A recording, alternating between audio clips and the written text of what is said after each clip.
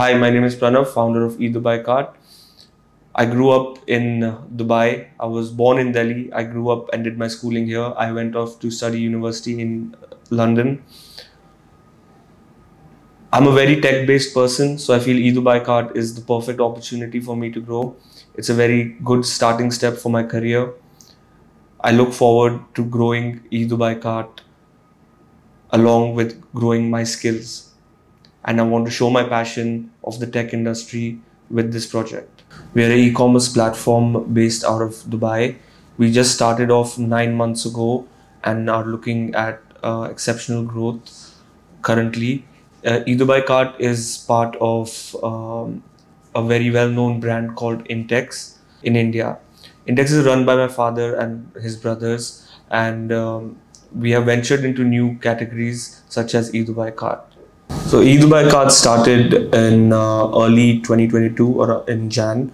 The reason we started this is we felt there's a gap in the market where a lot of customers are not able to reach the local products. Well, you're able to reach the Apples and the Samsungs through different websites such as Amazon, Noon. But where we come in is where we bring in the local products, the more budget-friendly products. We assure the best quality, the best delivery service, and the best after-sales service, along with the best prices. We request customers to visit our website and purchase their product of choosing. We are always there, 24/7 support. As a founder, myself, I'm a very tech-based person. So doing something like eDubai Cart is very exciting for me. So Intex was established in 1996 in India. We grew out to other countries such as South Africa, Nigeria, Ethiopia, China, UAE. And all this began in 2002. We're currently having factories in India, in Ethiopia, and in China, from where we manufacture our own products such as speakers, TVs, LED screens, mobile accessories, IT accessories, power products, etc. So eDubai Cart has had a very good growth over the past 9 months. Our customer base is predominantly people who are looking for more budget-friendly products. We are definitely growing in terms of our sales, and the feedback we are receiving from the market is actually quite good and quite positive.